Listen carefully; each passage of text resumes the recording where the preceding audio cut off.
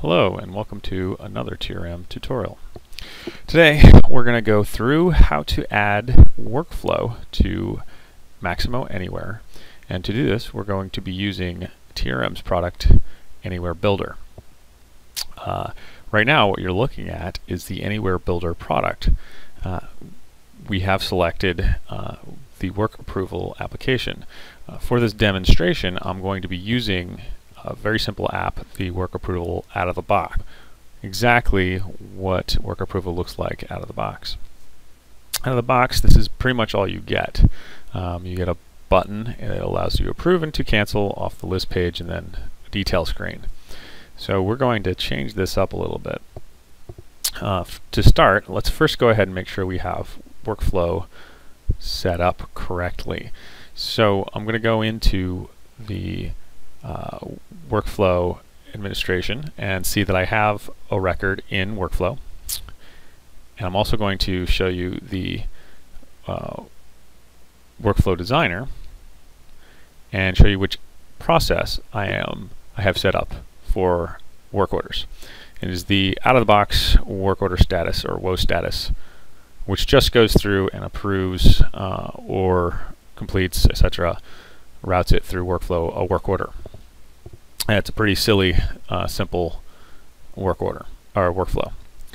So my first record, you'll notice, is up here. It's in workflow. And my second record that I have assigned to this user is not in workflow. And you can see we have the supervisor as Wilson, so that they show up in my work approval application when I log in as Wilson. Back to my Anywhere Builder product, I'm going to go ahead and open up the work approval main screen. You'll see that we have a bunch of buttons for a common activity. We're going to go to the start page, which is the list page we saw. We notice we have two buttons, the approve and the cancel button. So first, let's just get rid of these. I don't even want these on my main screen right now. For this, we're going to simplify the screen a little bit. Back at my screen, I'm just going to actually insert a new button into the previous approve button location. And we're just going to give it a label and call it route. That's pretty much all we need to do for this. We just need a button that has a label on it. Now I could actually assign an image, but in this case I'm not going to. A pretty image that would show up for the user. Now I'm going to create an event. So we're going to create an on-click event for the route button. That was a right-click and then select create event. I'll name this event click route. Now I'm going to create the JavaScript that will fire when this button is clicked. So we hit Control Space. We're given context to our event. I'm going to select the resource that's passed to us, and from here, when I hit dot, it gives me a list of methods and fields. And there's a route workflow method on the resource. And so I can basically say resource.route workflow, pass it the name of the workflow process I want.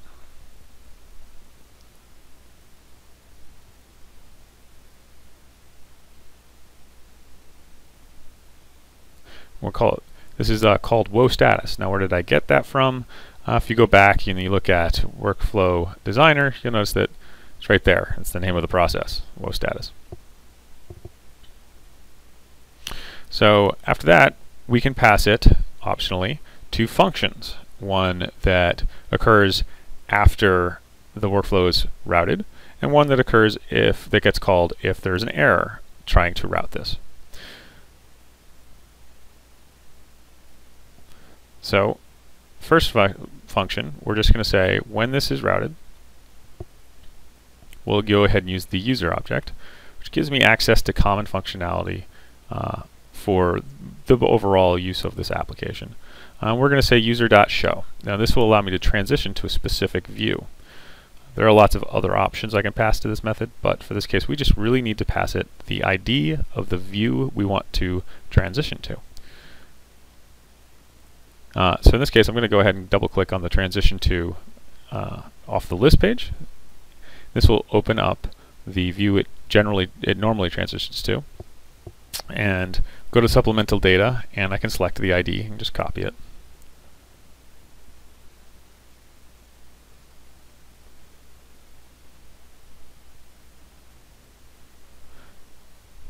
We'll go back over and we're going to paste this into the show. So this is the ID of the view that I want to transition to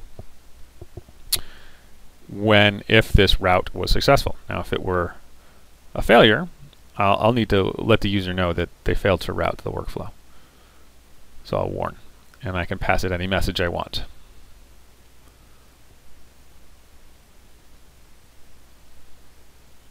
For this case, we'll just do some simple message here. And you also get passed an error message whenever you get that method gets called, if you want to use that in your message. Now, I'm also going to go ahead and make sure that we show a busy signal sign. So when the user clicks it, we go ahead and show the application as busy and thinking. And then whenever the route was successful, we'll hide the busy. Or if there's an error, we want to also hide the busy. Great. So we're done with our routing. That's all you have to do to route this record in workflow. There's some more details now that we'll have to work on to make this a more usable button. So let's go ahead and just test this to make sure that we're seeing our route.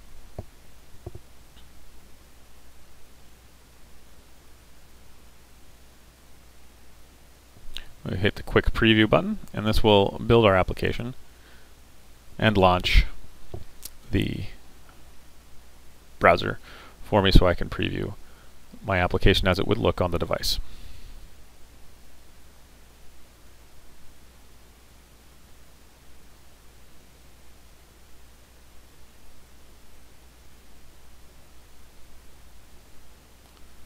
It opens up another browser. I already have one open, so I'm actually just going to go ahead and close this. That's our Maximo window. So we'll just hit the go refresh this. This built the application again. We'll log in as Wilson. And you notice we now have a route button. However, you'll also notice that we have a route button for both records. And in Workflow Designer, go to the Workflow Administration, you'll notice that we have only one of those records. We have one of those records already in workflow. So the second step to this is hiding the route button. Oh, let me first show you that when I press the button, it actually does route the workflow. So it routes the workflow. We actually see it in the admin table. And so we got the records 1018, etc. So I'm going to take one of these back out of the workflow and go back into my app. But now I need to hide those buttons conditionally, the route button conditionally for each row based on whether or not it's already in workflow. We don't want them to route a workflow that's already in workflow. So to do this, we're going to go ahead and create a render event for that button so that when the button is rendered, I can tell it whether or not to display. We'll name this on render our render route button. First, before we go ahead and enter the JavaScript for that, I need to do one more thing. I need to import data from Maximo. Doing that, I'll use the wizard import Maximo object. And I'm going to go ahead and select the WF instance MBO. This will allow me to get workflow instances and bring them down as part of my data with this application. Call it WF instance resource. I'll make it a work management domain name, and we'll also make WoTrack the authorized application because this is a WoTrack specific or work order specific. And we also we're not making new records of that type, so we uncheck that box. The wizard will then open up the resource for me, and you'll notice that it's done all the necessary creation of the OSLC resource, anything else, object structure in the database on the Maximo side. Now I'm also going to add fields in here. So I'm going to go over and create or import more fields from Maximo because the only field that is imported is the identifier. So we're going to go ahead and click on the import fields, select the object, which is WF instance, and we're going to select a bunch of fields here that we will eventually use, not necessarily in this demonstration. So we'll start with most importantly the owner ID and owner table. Now you notice those over in our Data Explorer on the left and I'm going to open up the active, which is a YORN, and I'm going to copy the describe by. This I'm going to use in my where clause when this is equal to 1 or true. I want to make sure I'm only fetching the active workflow instances. And I'm also going to only be selecting the workflow instances for work order.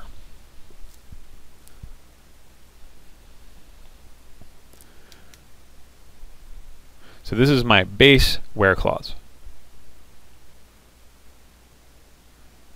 This will fetch me all the active work order workflow instances for work orders for when I'm dealing with this. Now, going back to that render event, I'm going to edit the one I created. It's just empty, but I can edit it. And using completion again, we're going to gain access to that workflow instance by using the user object. Or, I'm sorry, let me first go ahead and say hide this by default. Hiding this control by default until we know exactly how many records or whether or not there are any records in memory or on the server.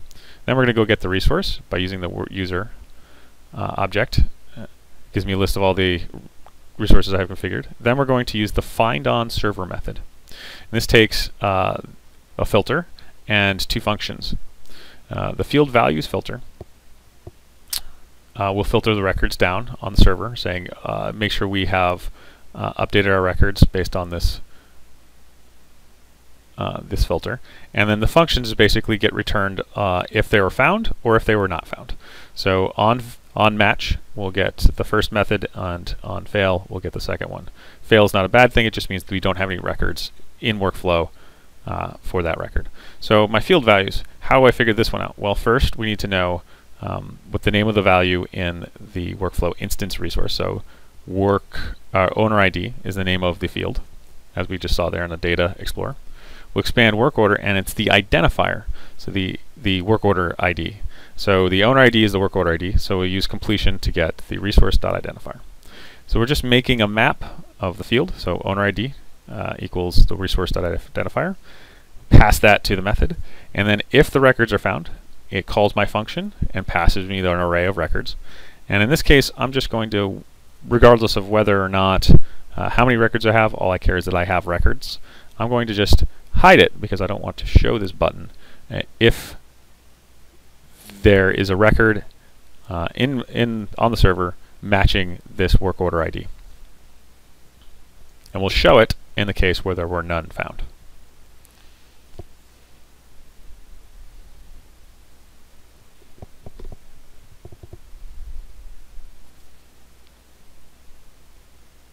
Put a little comments for the next person that comes around and needs to modify this.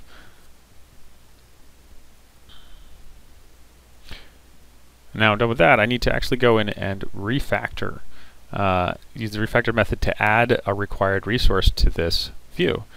So this is the resource that I included, the WF instance resource. We just may make sure that we initialize that resource whenever this view is entered. Go ahead and save build.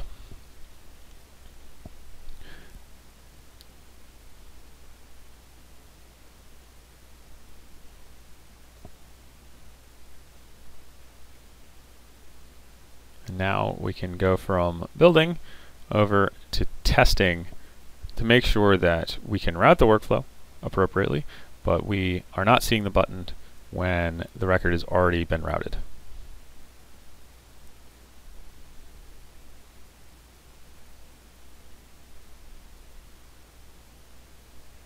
Log in.